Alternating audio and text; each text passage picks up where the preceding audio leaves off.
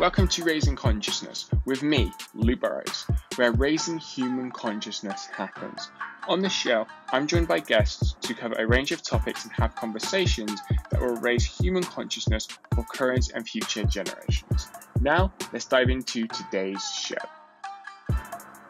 Hey everyone, welcome back to Raising Consciousness with me, your host, Lou Burrows. And today on the show, we have a very special guest, Joel Green, who is joining us from the States, I believe.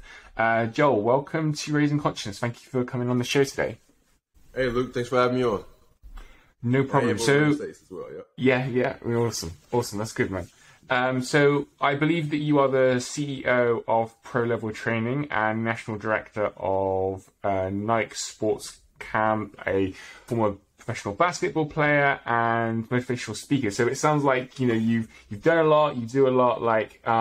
Talk us through who is Joel ultimately, and then we'll dive more into the content that we have today. Yeah, man, it's in quite a few lanes, different industries. I've been a part of quite a bit throughout my life. Playing basketball, the bulk of my life was the primary thing for me. Had some rough sides of life that I experienced early on, and just do my best to work to smooth things out throughout my life, man, and picked up a whole lot along the way. A ton of principles from sports, from playing Division I basketball, which is the highest level, and then playing professional basketball at the highest level. It's a lot of principles that I have taken from those things, from that side of life, that I now apply in business. Being the CEO of a company, working along with Nike, and, working along with the youth at the same time by way of our camps that we put on. So as I do that, I'm able to speak to kids. And even away from being around the youth, I'm able to speak to adults by way of my motivational speaking, the TED Talk and things like that. So I really enjoy all that I do. And with the many lanes, they all tie in, honestly, and become one. So I don't feel like I'm widespread at all, because they're all pretty much toward the same objective and goal, which is influence. I love that. And so I want to touch on your professional athlete sporting career first, because so I'm a huge football fan, so that'd be soccer for you, because I'm here in the UK. And it's interesting, from the outside, I feel that people think that, and maybe this is just my perception, my perspective, that being a professional athlete, a professional sports person is easy, especially, so often it gets talked about, with, just using the example again, with football players, they get paid so much, it's so easy, but actually talk us through, all of the determination and dedication and that goes into owning your craft and being a professional sports person. I'm really wanting to share this with people, because I'm sure it's a lot. I'm sure there's a lot of sacrifice and that it's worth it. But just to kind of open people's minds to actually what it's like. Yeah, there's so many levels to professional athletics. Even a forgotten component that's never discussed is the fact that we're actually entertainers. The same way you would go to pay to go see an opera, a ballet, a show, you're amongst a crowd, right? And you're seeing people do their profession on a stage. It's the same way when you're a part of a crowd watching a football game, or if you're going to, watch, any game. You're in a crowd watching people perform on a stage to entertain, those in the crowd. So we have to show up to properly entertain this audience of people. So that's a part of our profession that's never discussed. Professional athletes are actually entertainers as well. And if it's a bad performance, you know about it, you know what I mean? And you know about it right away. The same way if a singer at a concert was just simply there to perform and they did a bad job singing, it's oh, well, that was a bad show, or that was a bad game when it comes to athletics. But as far as everything outside of that, athletics professionally, it's a 24/7 job, because unlike other professions, that doesn't require a bunch of physical actions and activity, you have to watch and monitor your body, what you eat, what you consume, what you're around, just to make sure you're at your optimal state once it's time to perform. So, you have to make sure you get to sleep earlier than most people a lot of times, especially while you're in season. Off season is a different story, but when you're in season for those 6 or 7 months, you gotta get to sleep on time, you gotta eat right. The discipline is amazing. It's a different level of discipline and restriction. It's a lot of restriction that comes along with being a pro athlete. Because again, once you reach a certain level, you're getting paid top dollar. And if whoever's paying you is making sure you're doing your part to earn that top dollar. So you have to make sure you monitor your diet. You have to make sure you continually work on your game multiple times a day. And it's not an easy thing. But, the fun part about it is, I'll be honest, it is still a game, right? But it's not an easy game to maintain. It's hard because it gets even more competitive once you reach that level. So you have to work even harder once you get there. So athletes may make it look easy when the lights are on for those 2 to 3 hours, but it's not. It's a lot of prep that goes into things before the game even comes around. And would you say it's worth it? Like all of the sacrifice, all of the discipline from your career, would you say like all of that, all said and done, it was worth it? Oh, I can't say it enough. It's more than worth it because it also makes, again, as an athlete, it's a nice duality to it to where it keeps you healthy. I'm just being honest. So the harder you work, the healthier you stay, and it helps build, a great acumen to just great nutrition, great health. And that discipline can stay with you for the rest of your life. So it was more than worth it. I loved it too. Just as with any walk of life, you become accustomed to it. You get used to it. So it wasn't like I ever said, oh, my profession is harder than your profession. No, I just got used to it. So people may have said, oh, it's just easy for you. No, that's not the case. I'm just used to it because I've been doing it for so long. And I may not want to get used to being an accountant. I may say, oh, that's hard.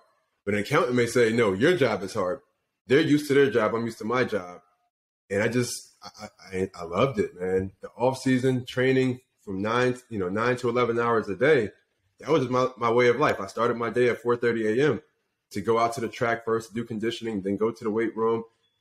That was just my way of life. Again, that's the side that's never seen on YouTube or seen on TV.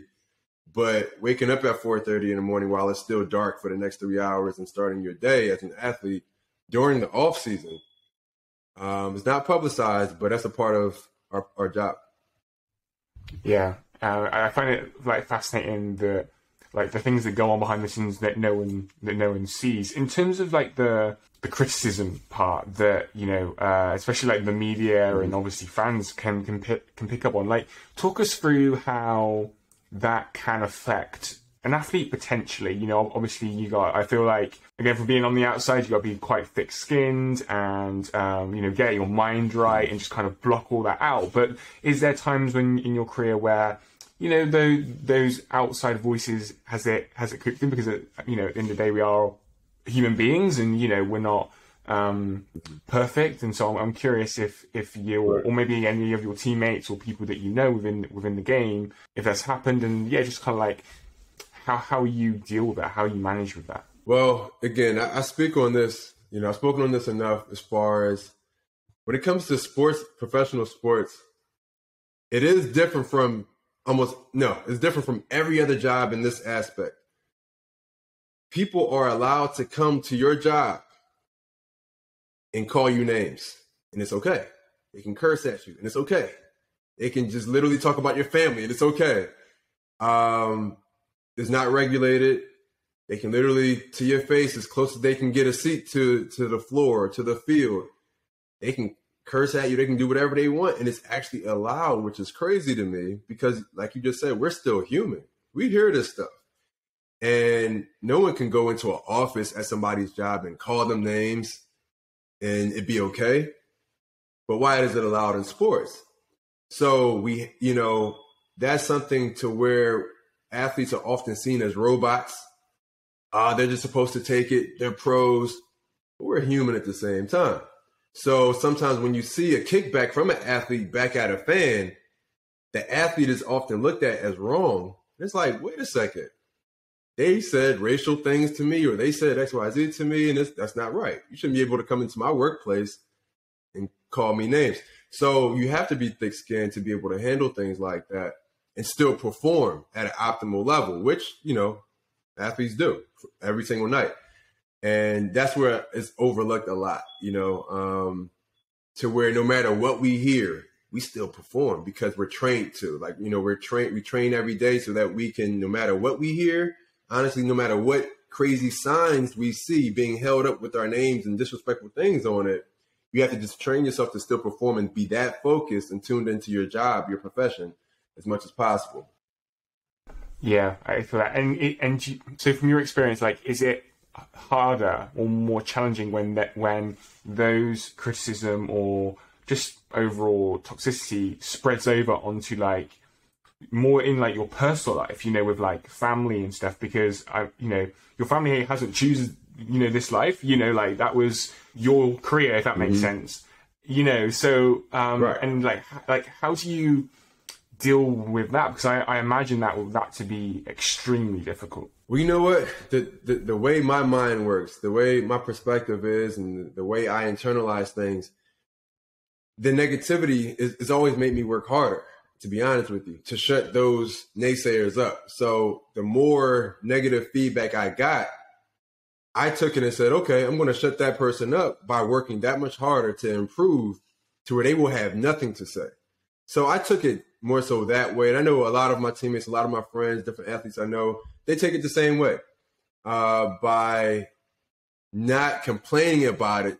But because we understand that a lot of people that does the complaining about our skill sets may have never even done what we are doing at that level.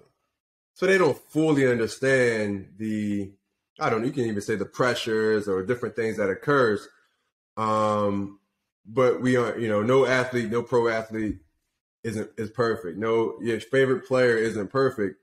And most pro athletes realize that, like, okay, they're saying all this stuff. They're talking trash. The newscasters, the sportscasters are saying we stink. We're not good.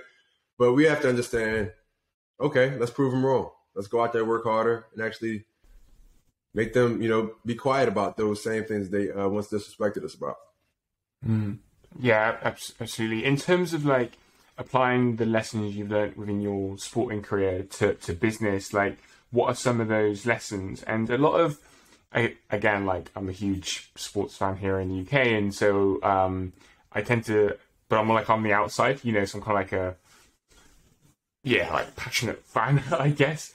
But I hear stories of that transition from playing days to retirement, and that actually being really hard for athletes because they've dedicated so much of their life to the game that they've fallen in love with ultimately, and they've dedicated their life to, and that transition can be hard. So I'm curious on like those 2 points to the lessons that you've applied from sports to business, if you feel like some aspects are the same, and then your transition into business, and if that was something that was a challenge for you and how you adapted. Well, I'll start with that. The transition was difficult because I played a sport for over 20 years of my life. You know what I mean? From being a youth into, my 20s, I played one sport, which was a sport that I love. And so by the time I made the choice to step away from it, I went through depression. I'm like, man, what do I do? I know that I'm more than an athlete, but man, in what way? What do I step into now? I knew I wanted to get into business, and that was one of the main reasons why I stopped, because I wanted to be home, in the States, in America. I was playing abroad in Europe and in South America more often than not each year. And I was getting married. I said, okay, I'm getting married. Let me come back to America, stay here, start a company. But it was very difficult, man. This is at this point over 10 years ago now, but I went through depression. I'm questioning life in a different way. Like, man, what do I do now? I'm used to having crowds cheer my name or cheer for me.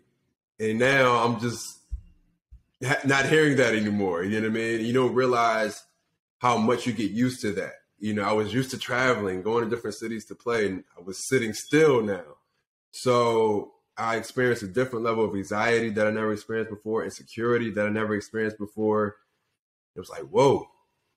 And, fortunately, I had some help. I reached out to different friends and different mentors, my parents, siblings, anyone I could that could help me, and just put my focus in the right ways. Just started doing a lot of reading and researching on different things I can do in business, and made it happen, with God's help. So, I thank God that I was able to figure things out, because now I'm able to help coach other athletes that's transitioning out of their sport on different things they can do. I even bring them on board with my company to help them transition.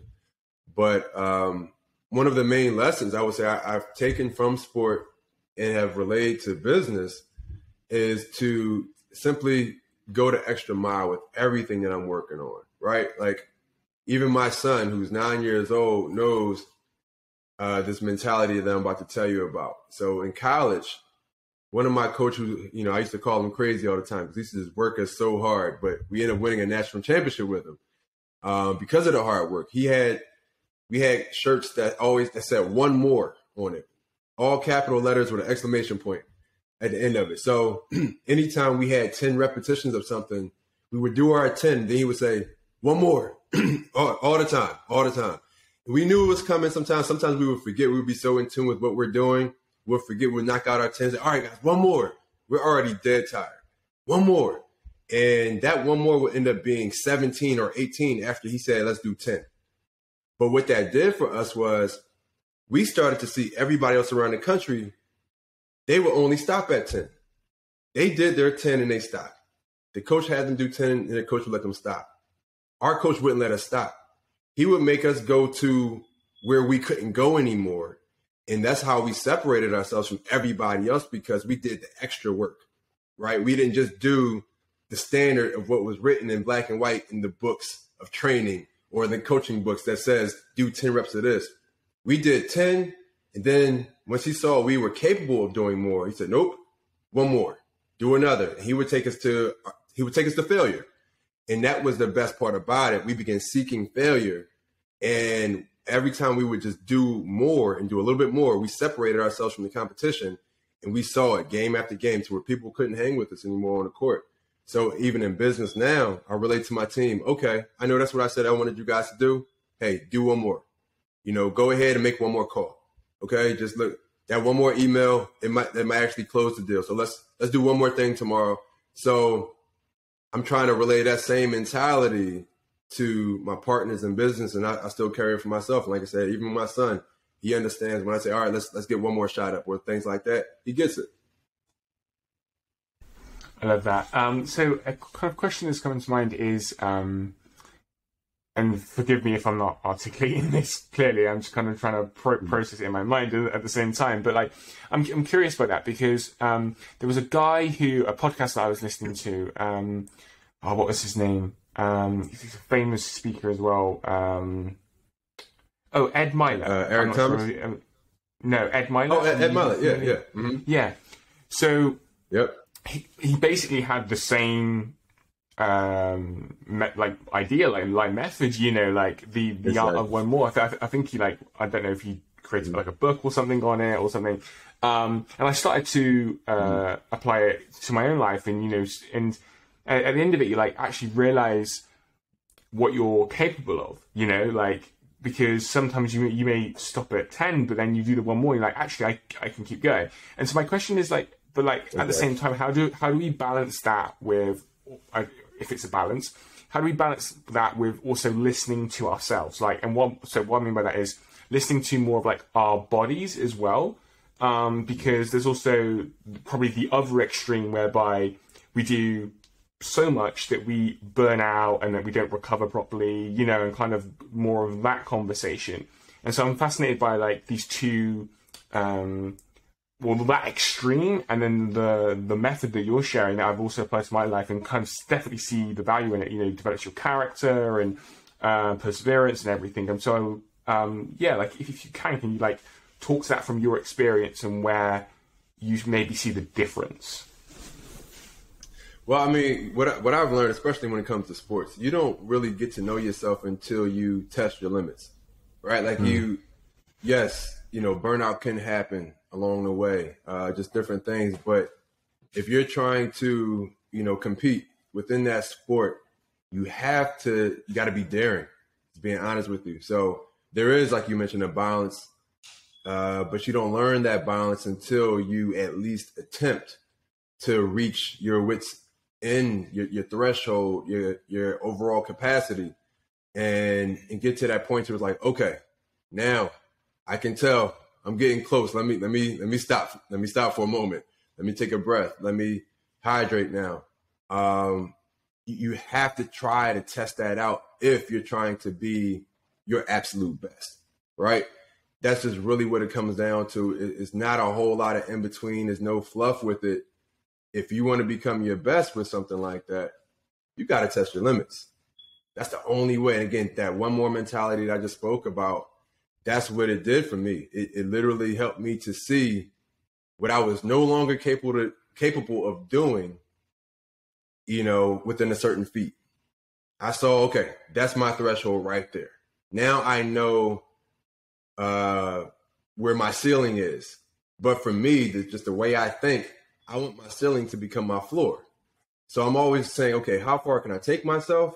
Now I know where that is. Now let me actually see if I can build on top of that even strategically in some form or fashion. So obviously carrying that same mentality from sports, now doing it in business, saying, okay, that was our threshold before. Yes, but it has to be a way to where we can build on that even. And that's really what it's about. You just got to be daring. You got to take yourself there. Sometimes that means sleeping less and working harder. But that's really what it comes down to. Has there been anything that's, obviously you've been in business now for, I think, is it 10 years or so since the transition? So 11 now, yeah. 11, okay, cool. So yeah. During that transition, and obviously now being in business for 11 years, has there been anything that's, I guess, surprised you from that transition over from sports to business? If anything, I would say what has surprised me is the fact that how closely related sports is to, business, period. Not so much even the business of sport to just being the business, as far as corporate and other things like that, but just the principles of success that applies and easily just translates over into the world of business. The same way I won on the court, I'm able to win in business the same way, the same principles, right? The same level of commitment. It's not much that I've changed, I'll be honest with you, as far as what I did on the court and during my off seasons and training than I do right now. Now I'm just able to sit down and do it. Yeah, I'm able to sit down and read and research versus being out there sweating so much and running around and jumping. So that is one thing that definitely surprised me, just how similar it is. And I realize it's a formula, man. It's a formula that applies to every industry. No matter what you do, you apply that same formula, you can have success within that industry. I love that. And I know that you have, or you're in the process. I know that you have your first book as well. Talk to us about that. From obviously athlete to entrepreneur to now an author, right? So and then obviously speaker as well. Yeah. So to talk us through the journey of the book, and if you can, some of the, obviously what the book's about, and maybe some of the top lessons that people can take away from the book, and I will definitely link it down below in the show notes. So if you're listening or watching to this episode, definitely check out Joel's book. But in the time that we have left, talk about the book. I'm really curious about it, how it came about, and maybe some of the main lessons that are in the book. Oh, no problem. Yes, my book is called Filtering: The Way to Extract Strength from the Struggle. And it was a journey, man, a lifetime of living, 6+ years of writing. And, wow. It sounds like a lot. And there was quite a bit that I had to really put in this book. There was a lot of dabbling the first 4 years of writing. I was just contributing content to this one huge Word document that I had, and I got serious about it, about 2.5 years ago. I actually started off the book with what got me serious about finishing this book.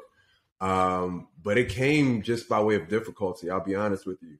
And it came during a period of time to where I was just questioning life, going through potential divorce, and again, transitioning out of basketball and sports in that capacity. It was like, man, just who am I? What do I do? How do I go about it? And I had so many questions, man. And I said, I just need an answer. So I began reading. I started reading 9 books every 3 weeks, for about 3 months. It was just consistent. Every few weeks I had a whole stack of 9 new books. I put myself on this reading schedule, and I was just literally transforming. And again, I was speaking, from the stage as well. And I developed this method for myself to help myself not just get through my issues, but what I wanted to do. Again, I'm a daring person. I wanted to use my issues, lean into them, and see if I can find a part of the issue that can actually help propel me to the other side of the issue, so it no longer bothered me. So I began leaning into my dark moments like I never had before in my life. And I came up with this method I call filtering for myself, to really just break down my circumstances, my issues, my problems, to make it more manageable for myself, because I was overwhelmed. It was like these big things that was bothering me. So I just needed to simplify life, filter them, break them down into honestly particles so that I can really comprehend them. And I began finding so much fruit even within the difficulty. I began finding so much bonus and plus and great things and benefit within the problems. I was like, man, I actually don't want this problem to end just yet. It sounds crazy, because I began finding the benefit and the lesson within the problem.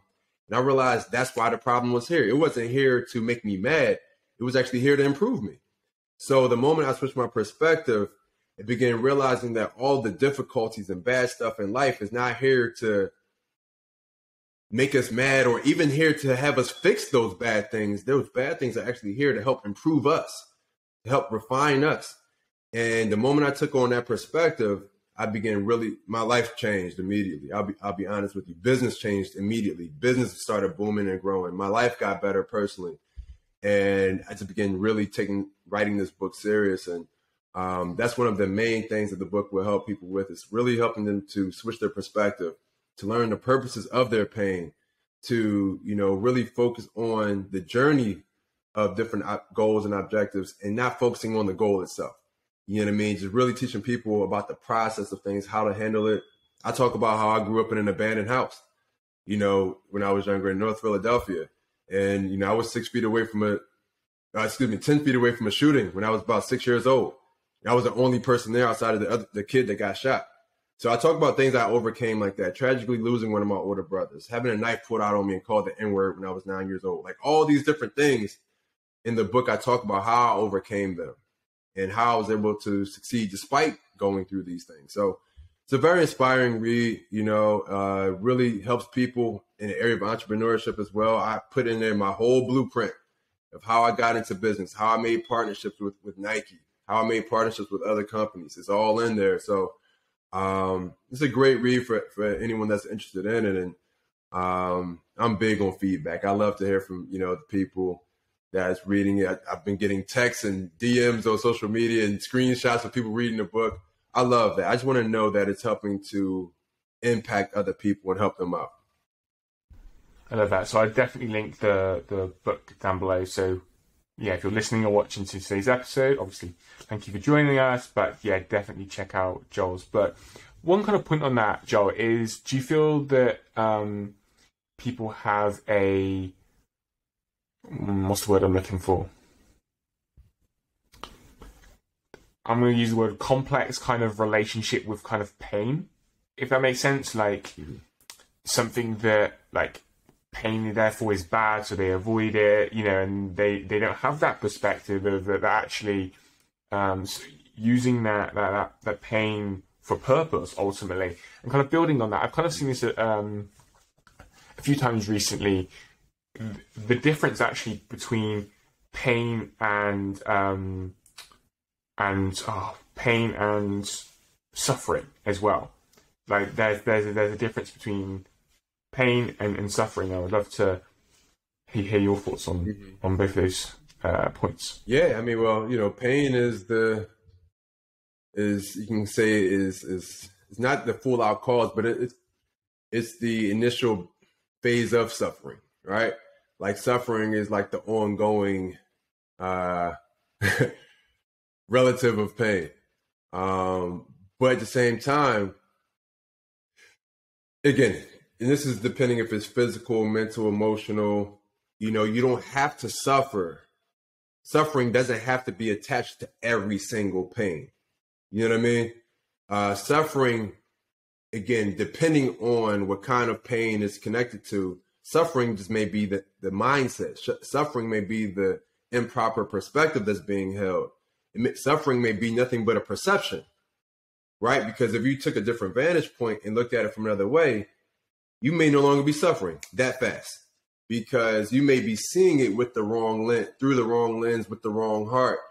And if you say, oh, wow, now I'm seeing this thing working for me and not against me, all of a sudden you're not suffering. And that's what I teach people often is like, okay, you see suffering, you feel suffering, that's what you're focusing on. The moment you switch your focus and say, okay, what can I actually get from this? Is there a purpose with this? Is there a equivalent seed of benefit? Just like I see that seed of negativity and pain, then you'll start to realize, okay, this isn't all bad. Part of it may be a little bad, but there's some good within it. So it's a complex correlation for sure, between pain and suffering and just an overall complex relationship with pain, as you mentioned.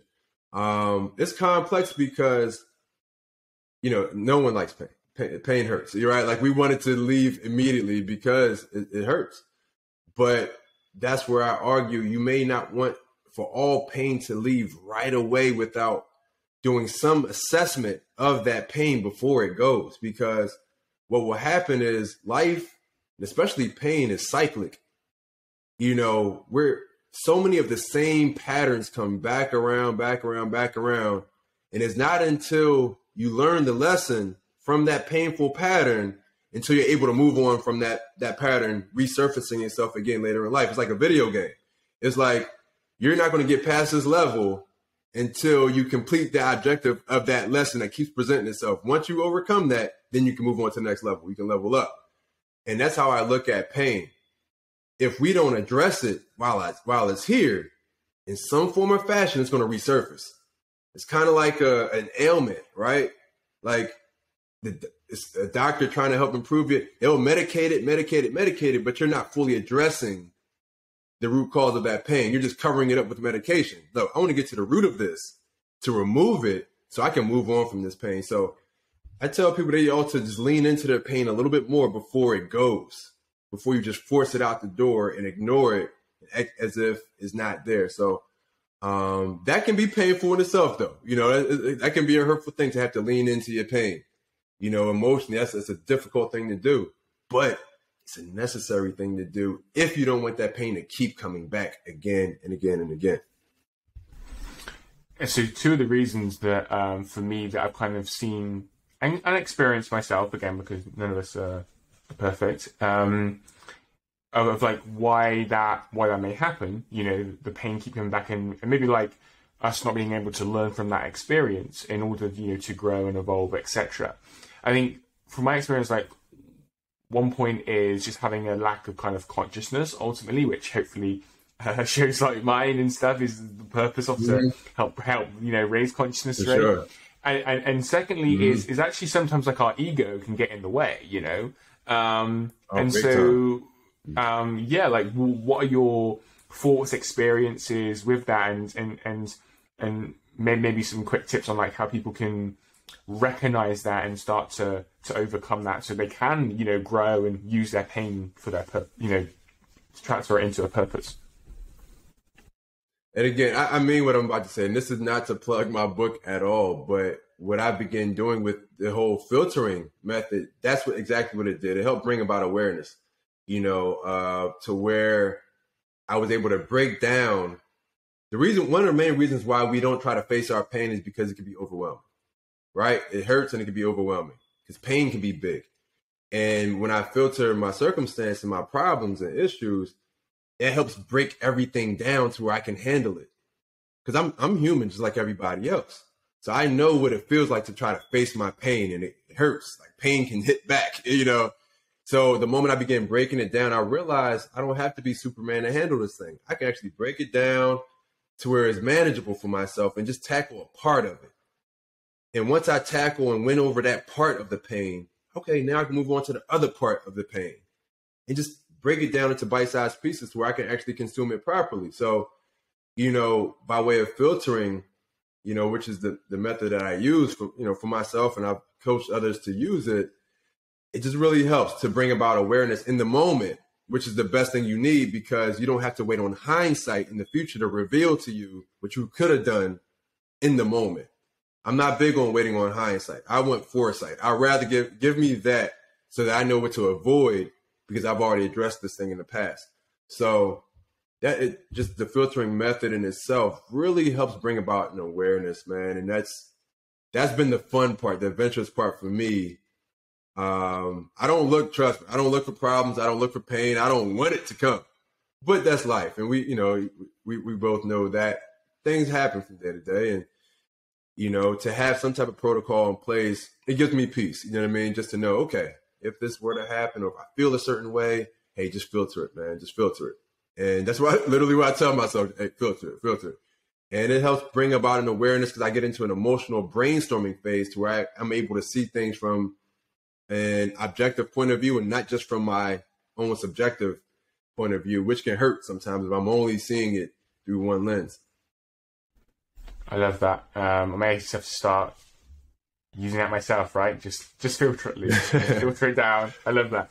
John, yeah. So in like the time we have left, like, do you have anything else that you would like to share with the audience today? Like maybe some words of wisdom, actionable steps that they can take away from the episode. Yeah.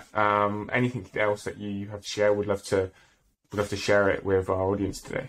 Sure. I mean, as I mentioned earlier, just kind of, you know, have a perspective of the many difficulties.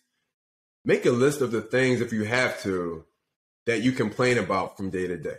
Guys, like, you know what I mean? If there's things you complain about on a weekly basis, and you can just see how redundant it is each and every week, you complain about it, make a list of it. And just as you look at those things, see if there happens to be benefit in any of those things. Instead of only seeing it from the complaining side, from the negative side, take a look at each and every one that you've listed and say, is there anything that I can actually get from this, instead of just complaining about it? Because guess what? If you're complaining about it each and every week, it's likely just a part of your life, which means you're going to have to deal with it. So choose to deal with it in a productive way, to say, okay, if there's benefit in this thing, I'm going to get it from it. If there's a lesson within the thing, I'm going to get it from it.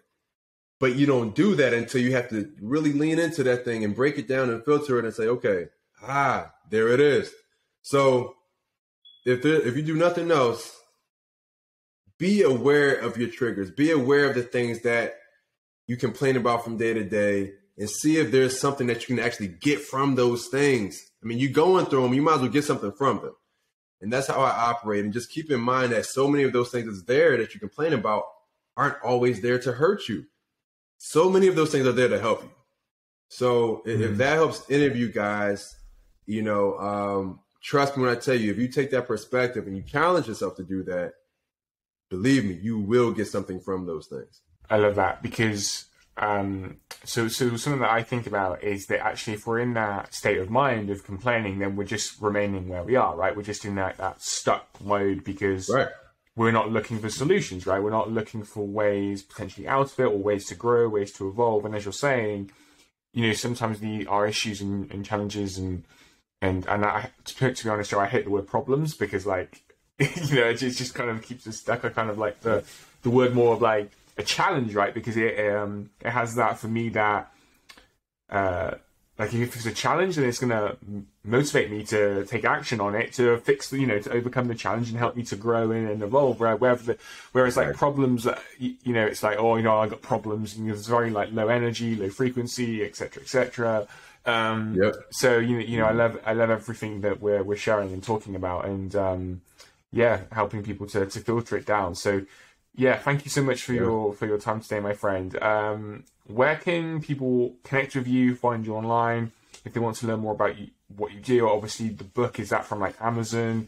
Share away. You can find me on Instagram. I'm on there often, and I love engaging with people. I put up motivational posts each and every day, and just look to encourage people as much as I possibly can. I love an engagement. So, whether it be through comment section or if you guys DM me, I would love to get back to you. You can find me on there at Jay Green PLT. That's JAY Green PLT.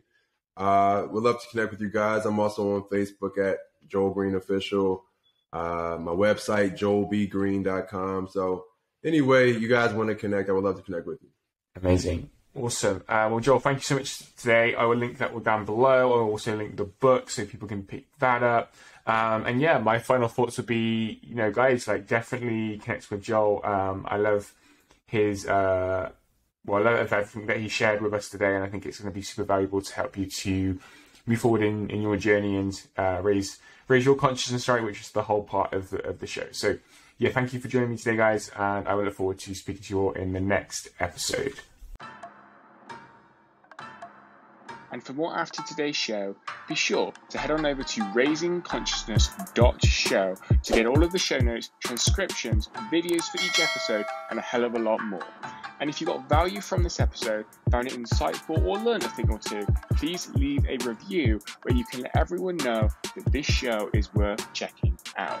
I appreciate you so much. You'll be hearing from me in the next episode.